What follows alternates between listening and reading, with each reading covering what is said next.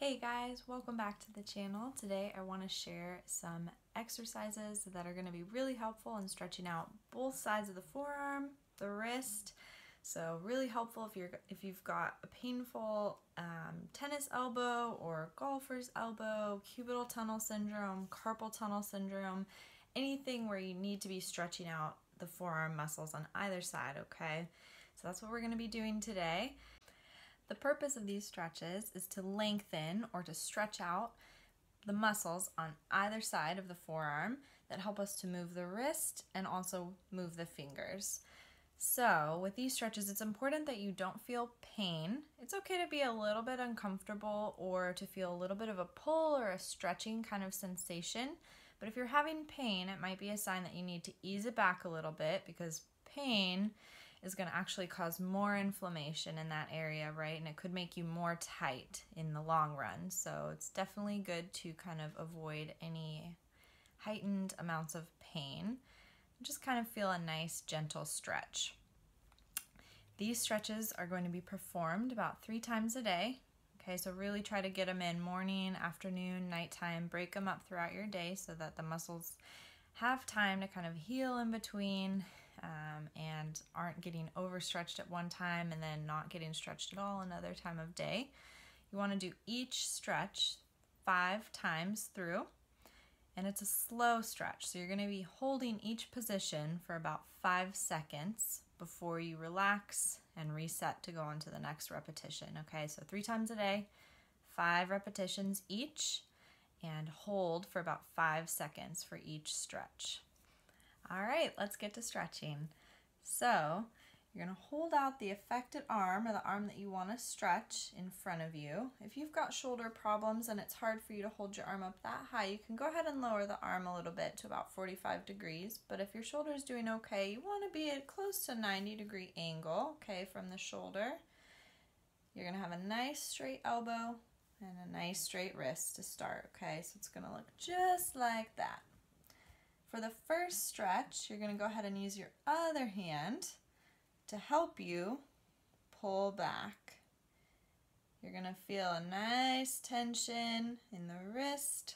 You're going to feel a little bit of a stretch through this part of the forearm, okay? And you want to hold for 5 seconds. Okay. Next stretch here, we're bringing it back to neutral. This arm is staying nice and relaxed. It's not doing any of the movement actively, okay? Your unaffected hand again is going to go ahead and right on top. This time we're pushing down, nice and slow, gentle, ease into it until you feel a nice amount of tension in the arm. This time you're going to feel the stretch through this portion of the forearm, okay? And hold. Perfect. Okay. Third stretch, you're actually going to rotate your palm up towards the ceiling, okay? And this time you're going to take your unaffected arm, put it right on top of the palm, and pull back, okay? As far as you can go without feeling painful. You want to feel a nice stretch through this part of the arm. Good.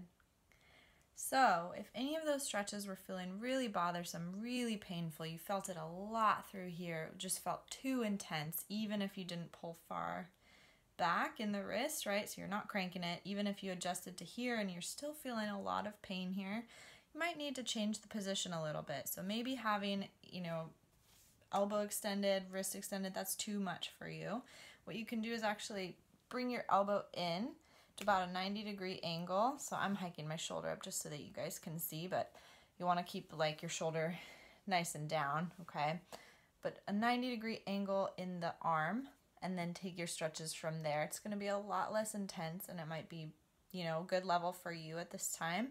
As that starts to get easier over the next couple of weeks, you can always kind of kick it out a little bit further until you're able to do the full-on extended elbow stretch. But if it's feeling too much, you don't want to push it, but you still want to get that little bit of stretch in there. That's a good way to modify that position. I also want to mention that these stretches can possibly flare up your symptoms a little bit worse in the first few days that you're doing them. It's important that if you're feeling like your symptoms are getting a little bit worse in the first few days, try and keep doing the exercises. Maybe take a little bit less of a stretch. So either bend the elbow, take a little bit less of a stretch in the wrist, right, rather than cranking it all the way down. Try to modify it a little bit. If it's sore afterwards, that is normal. Get some ice on there. Sometimes it helps if you heat before you stretch too, so hop out of the shower. That's a good time to do your stretches. Your muscles are already a little bit warmed up, right? It's not going to feel as much of a strain or a pull on them. Get some ice on them after. Do what you need to do.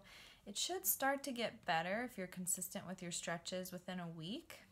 If it doesn't, I would recommend kind of stopping the stretches and going to your doctor to try and, figure out what you guys can do to make your symptoms a little bit better.